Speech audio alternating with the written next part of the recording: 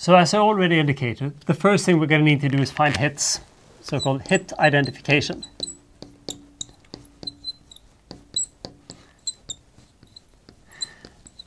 I was about to say that your guess is as good as mine. The difference is I don't have to guess because I know some of these things from my notes. Divine inspiration could work, but it hasn't been one of the most successful aspects. We also had this strategy of finding things in the Amazon's rainforest or something. That's less and less common today. Today, if I'm targeting a specific receptor, I usually have to find a new drug that doesn't exist in nature. But there are a couple of examples. Penicillin, for instance, Alexander Fleming, when he just left his dishes out over vacation and he noticed the one that had the penicillin there, the bacteria didn't grow.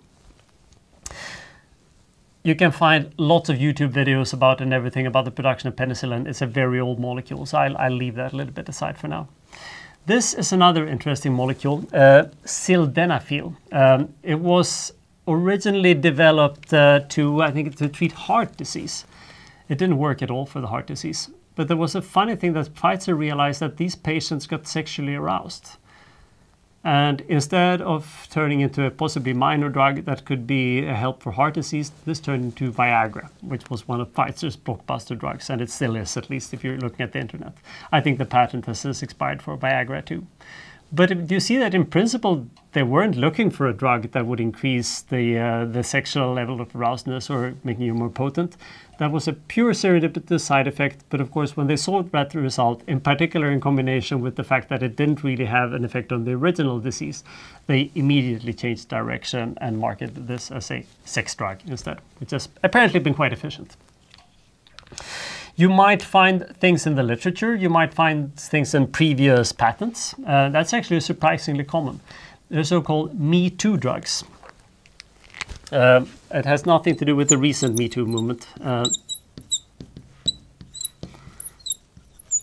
But let's assume that my colleague, Professor X, has found a drug that goes after the coffee receptor. It's a very important receptor. And then I realized, but we know the structure of that receptor, and he can't patent the structure. So maybe, and they're making $1 billion every year, maybe I too should design my own drug that acts on that receptor.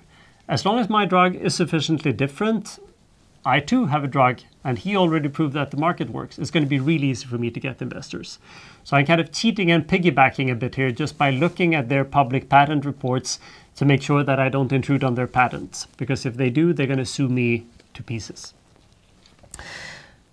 But in many cases, in particular today, there are no such leads. There is no obvious identification in the literature. I can't learn anything from the biology, no matter how many scientists I employ.